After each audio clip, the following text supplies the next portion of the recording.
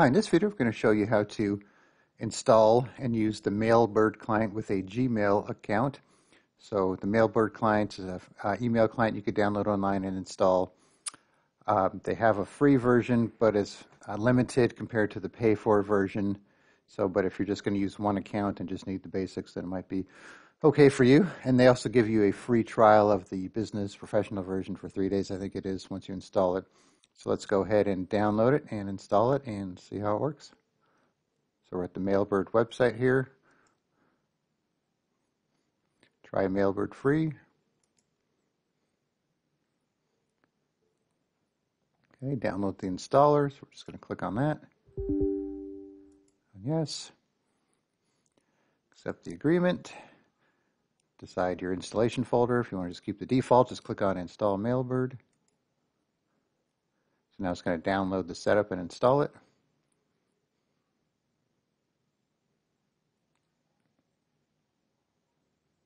Okay, so installation was successful. So if you want to try out the business account, you could sign up for it here, but we're not going to do that. So we're just going to get out of this. And we'll get out of this, minimize this. Okay, so now we have this thing here. So if you want to use it for your default mail client, you can leave that checked. I'm going to say no because I have other stuff on here I use. Shortcut on the desktop is fine.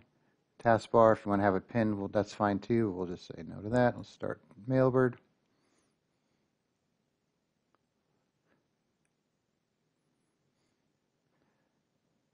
Okay, now it's going to want to send you tips and stuff. We're going to say no to that. Okay, so now we have this test email account from Gmail. We're going to set up with this client here and see how it works.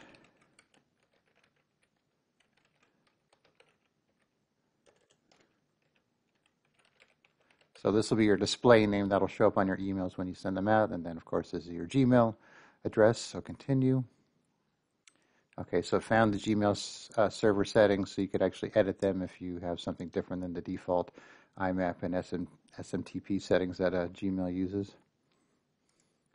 Okay, so continue. Okay, so now it's going to open the Google page here with your account, and you're going to have to give this Google account access to Mailbird so it could read and compose emails, look at your calendar, and so on. So we just say allow, and you have to be logged in with that Google account. Otherwise, you're going to have to be prompted to log in. So this one's already logged in as Cindy. Okay, now we could close this browser and return to Mailbird.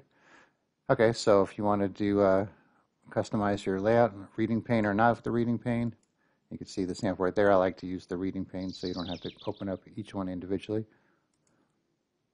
Continue.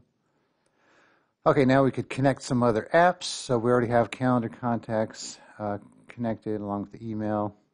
So if you use any of this other stuff, let's see, Instagram account.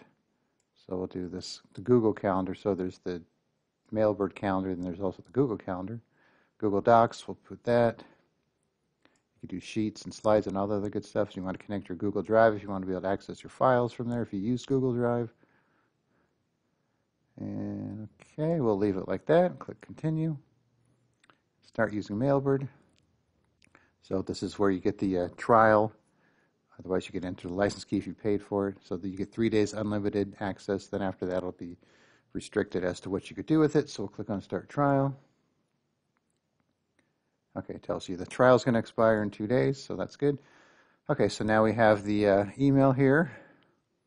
And over here you have your little tools, so like you want to see your starred emails that you have an email. So I have the email account open here. So if I go to here, I have these 2 starred emails from Todd, which matches up with here. And the inbox matches up with here too. But one thing you'll notice, so in Gmail you have, your categories here. So let's say Windows 11 feedbacks under promotions. And then we have the feedback right here. It's all grouped the same. So Mailbird's not going to have these separate categories that you have in Gmail. So, and of course, you don't have to have these in Gmail. You could turn these off as well from the settings, and then so everything goes into primary. Okay, so going back to Mailbird.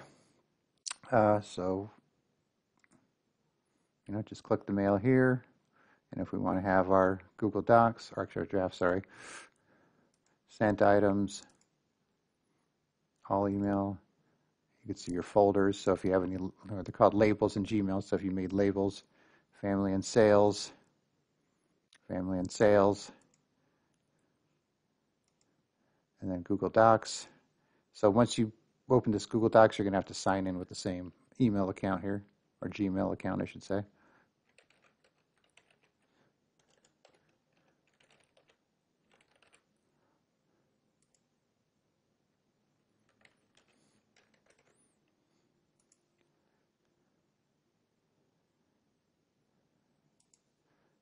Okay, so that takes you to your Google Docs right from Mailbird. So already got a new email right there. And then same with your calendar. Just close that out. So we have right there. And if I go to my Google Calendar in the website here, we got the sales meeting and Todd's birthday. And that matches up with there too. And you have your same calendars you could choose from there. Contacts. Don't have any contacts with this account. So this should match up the same that I have here. Yeah, so no contacts, so otherwise they would match up here. Calendar again, I don't know why it's showing there twice. And the main Google Drive. So this different, the Google Docs will show your docs, and Google Drive will show all your files that you have in Google Drive. So I have these files here, 2 folders, and this all matches up with there. So once again, pretty simple to use, and it's kind of cool because you can have all your Google stuff in one place. And like I said, if you use the Pro version, I think it's like $39 a year, you could have multiple accounts that you could connect to the same client here. So once again, just go to the Mailbird website. I'll put a link in the description. Download it. Sign in with your Google account, to give it permission. And then you could decide which apps you want to tie into it, like the calendar and contacts and Drive and all that other good stuff. And then you could start using it. So it's a pretty cool program. It does a lot. And you might want to actually do the pay-for version if you want to get all the features. All right. Thanks for watching, and be sure to subscribe.